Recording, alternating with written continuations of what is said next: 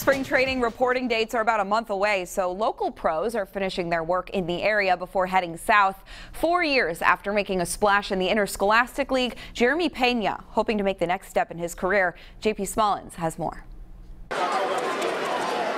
His first full pro season, quite a success for Jeremy Pena, the former classical star, hitting over 300 at 2 single-A stops with 7 home runs and 54 RBIs, while flashing the glove that made him a third-round pick by the Astros. This is what we work for since we're kids. You know, this is what we dream about, kind of being in the system, getting steps closer to our ultimate goal, which is to play in the big leagues. But it's awesome. It's awesome. I can't complain. You're playing baseball full time, and you're playing and getting paid for it. So it's awesome. His transition to pro ball made easier thanks to his dad, Geronimo, a veteran of 7 major league seasons. I mean, my dad has been everything. My dad has been everything. He's always been there for me.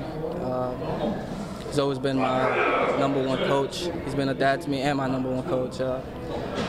He played in the big league, so he has a lot of experience when it comes to this game, and I've always been grateful for that, to have him there just a phone call away whenever you need some advice on anything. It doesn't have to be baseball related. It could just be any advice. He's always there for me, so I'm grateful for that. Jeremy's off-season work is focused on getting faster and stronger. While keeping the mobility, he shined as a pro at shortstop.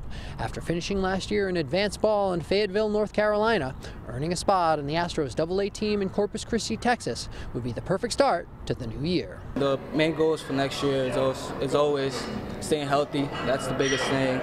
Stay healthy, kind of develop a routine, stick to the routine, find out what works for you, and then kind of stick to that and tweak it here and there like a new toy.